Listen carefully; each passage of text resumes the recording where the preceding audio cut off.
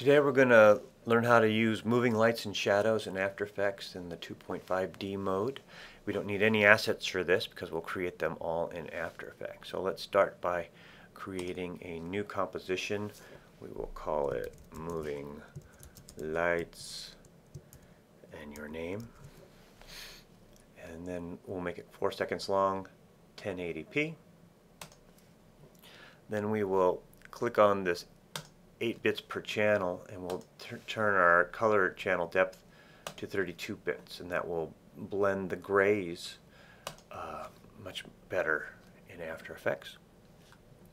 Now we will click inside our composition, and we will make our first layer.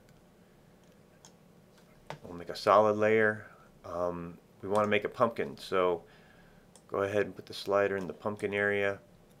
Pick a nice pumpkin color.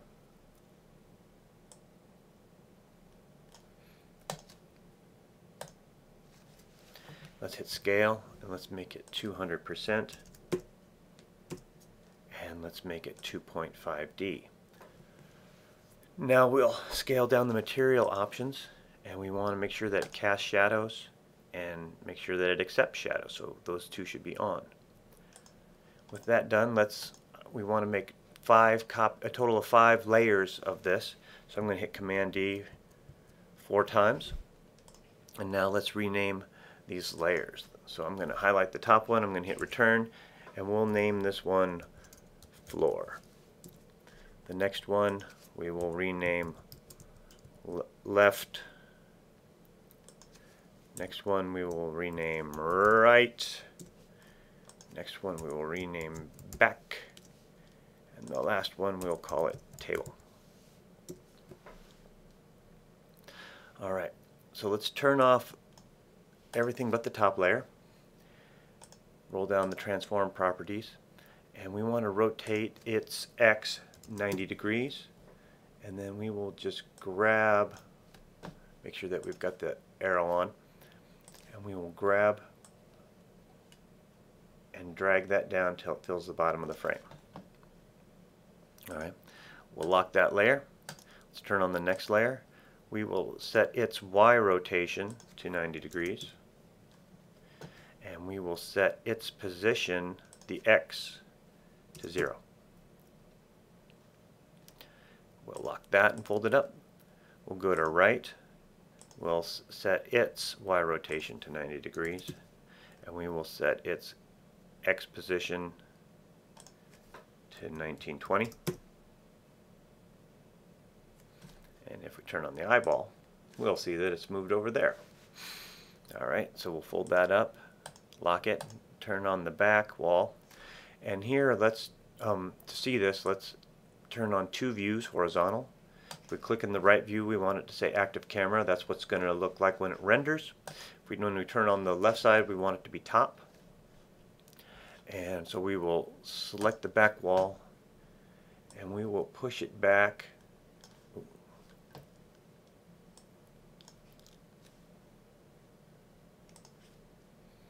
to the top of our comp. Okay. And so that looks good. So now we've got a room. I'm going to let's shrink this to 25%. And so we see that we've got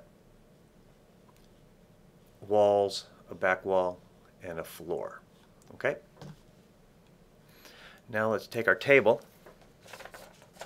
turn that on, and let's actually lock that back wall. Let's set its scale to 50%. And we want to rotate its X position 90 degrees.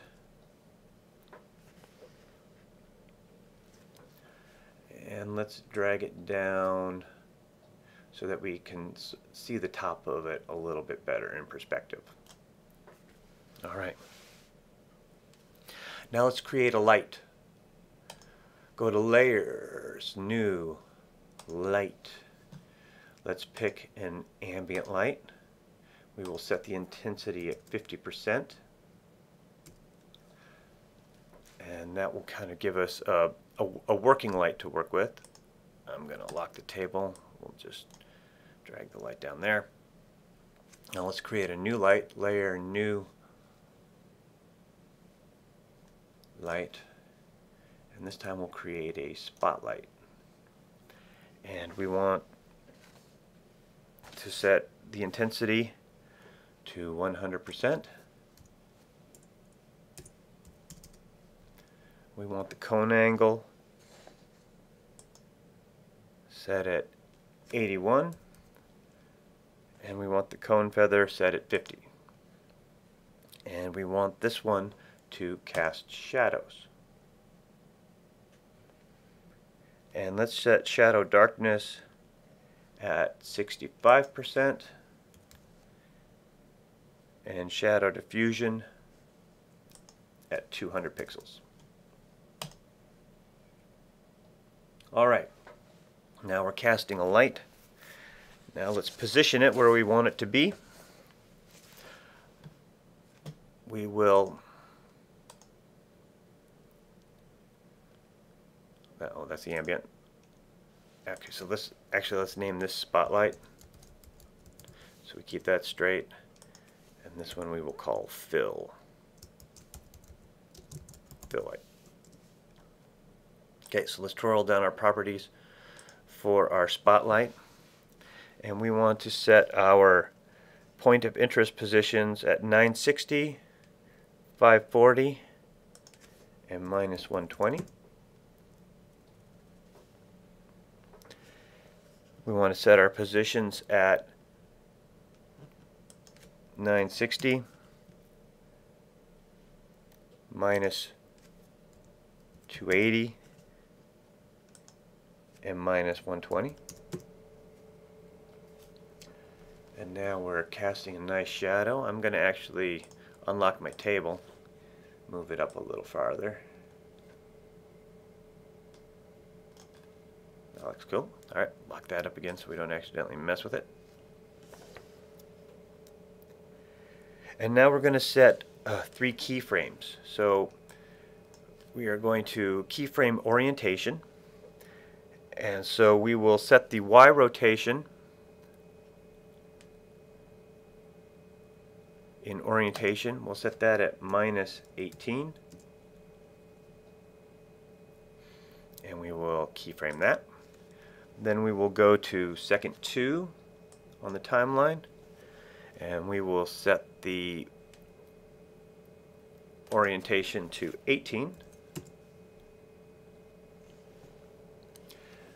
And then we will go to the end of the second 4, and we'll select our first keyframe, Command Copy, Command C, and Command Paste, Command V. And then let's do the RAM preview and see what it looks like.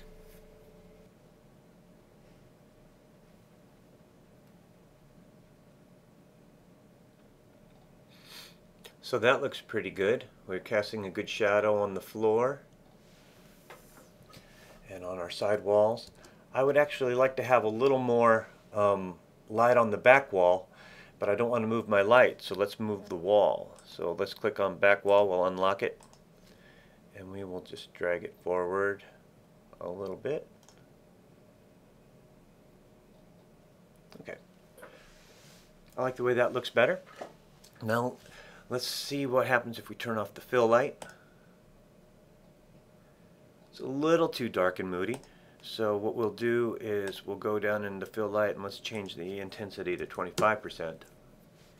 See if that looks better. Let's try 35. Alright. I like the way that looks. And now one last thing, and this is actually going to slow down our render a great deal. Let's unlock our table. And let's twirl down. Let's hit P.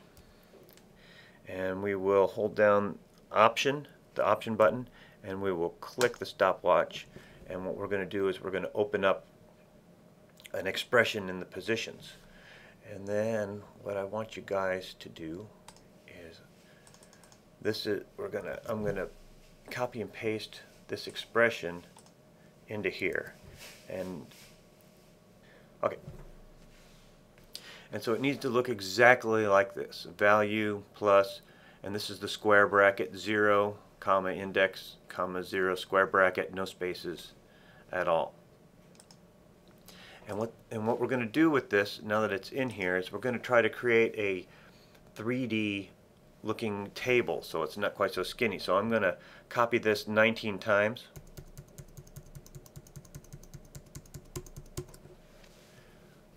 And with that expression, it's basically moving each layer 1 pixel.